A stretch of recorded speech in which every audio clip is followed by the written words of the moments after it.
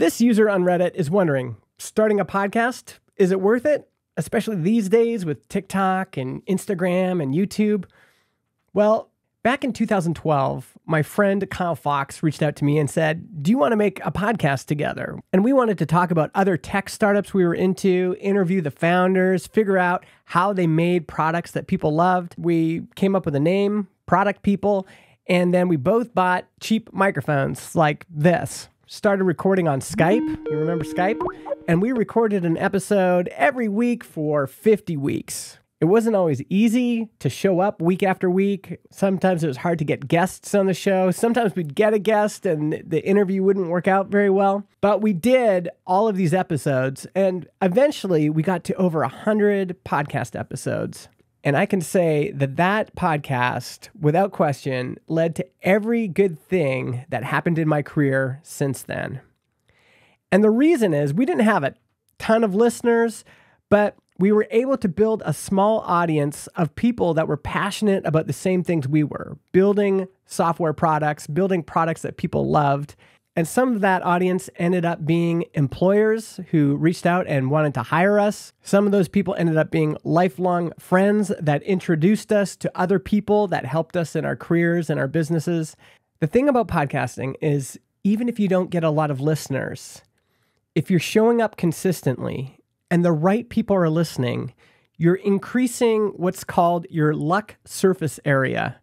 Meaning by showing up episode after episode, by interacting with an audience, by talking about things that you're excited about, by sharing your life with people, you're building connections. You're building connections with the guests that you bring on, and you're building connections with the audience. And it's those connections that can lead to opportunities down the road. For example, one of the people I interviewed on that podcast was Chase Reeves. These days, he has a really fun YouTube channel where he reviews bags. I've got my phone in one hand, maybe a croissant in the other. But back then, he was working for a tech startup, and him and I hit it off. And he said, hey, I think you should come and hang out with me and my friends at this festival. And so after he invited me a few times, I said yes. I booked a ticket, went down, and I met all sorts of really interesting people at that conference. One of the people I met was John Buda. And we connected over podcasting. I was telling him about the podcast I was doing. He was interested in building tools for podcasters. And then every year after that, so 2014, 15, 16, 17, we would get together. We would talk about projects we were working on. We would talk about things that were going on in our lives. And then late 2017, he said, hey, I'm working on a new project. I want to show it to you. And that project was Transistor, the podcast hosting startup him and I run together today.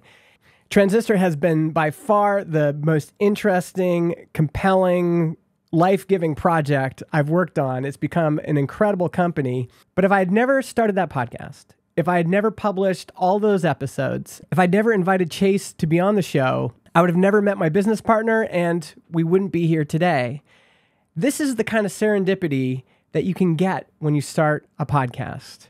It's a simple way to build connections with interesting people and an interested audience, and those connections can lead to all sorts of opportunities that you can't even imagine in the future. How do they make sense of it, or how would you approach that in terms of what do I do with this as a creator? Podcasting is different from other types of media like TikTok and Twitter and Facebook and even YouTube in some key ways.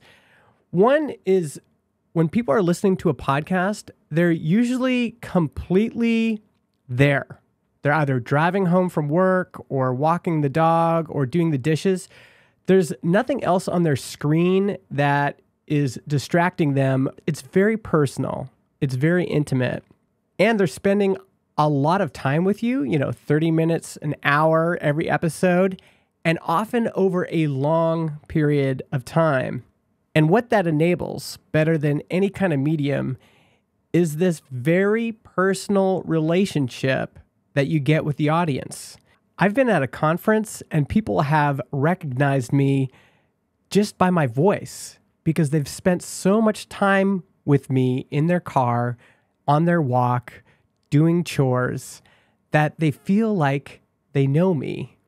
And you just don't get that kind of depth with any other medium. So is it worth creating a podcast today? Yes, especially if you commit yourself to creating a meaningful connection between you and your audience and you and your guest. And if you do that episode after episode, week after week, month after month, year after year, I guarantee you it will have a meaningful impact on your life. This changed my life. By the way, if you're one of those people that started a podcast, I'd love to hear how it impacted your life. Share your story in the comments so everybody can see it. And if you're interested in starting a podcast, we have a great guide. Just head over to transistor.fm/start and you can read our How to Start a Podcast guide. It's got everything you need to know from equipment to software, editing. It's all right there. And this could be the year that you start something that's going to create some opportunities for you in the future. Thanks.